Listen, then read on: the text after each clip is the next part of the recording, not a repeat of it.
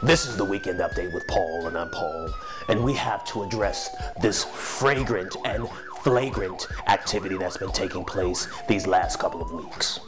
The perpetrator that is being sought right now, his name is Eric Williams. And if you didn't see the season finale of Basketball Wives, let's take a look.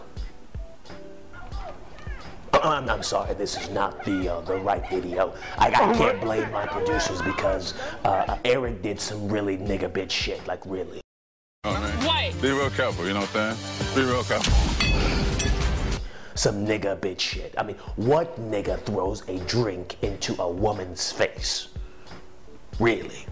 I mean, let's just talk here for a minute. I mean, there's a bigger problem here because real niggas don't do that shit. Real niggas don't do that shit. I mean, throw drinks in bitches' face, like really. I mean, that's some Sheba Sheree shit, like really. I mean, that is some soy milk in my latte bullshit, really. And I don't blame Eric for throwing the drink. I blame that damn knot on the top of that nigga's head because you know that it has a mind of its own.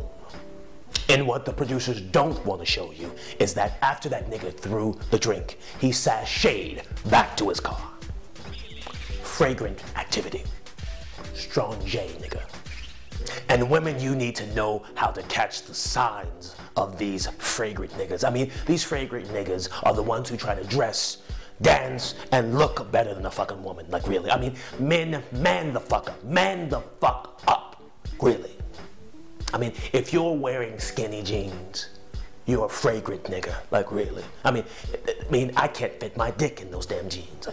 I mean, if you're getting a manicure that's close to a fucking French tip manicure, I mean, you're a fragrant nigga. And if you have tattoos or piercings where bitches would have them, you're a fragrant nigga. And if you have Keeping Up with the Kardashians on your DVR, nigga, you're a fragrant nigga. I mean, and women, I mean, and you're not off the hook. I mean, you put up with this bullshit. You put up with the shit. I mean, you think you're gonna mold the nigga. You think you're going to, I'm gonna change him. That's some bullshit. I mean, look, really, that's this bullshit.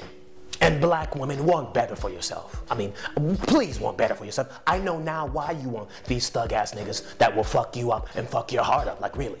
I mean, really, because these fragrant niggas are all over the fucking place, like really. They're rampant, like really. I mean, and the thing is, I say stand up, women. Stand up, because in 2 years, if you don't, this is gonna be your baby's daddy. I'm Paul, and I'll see you next week.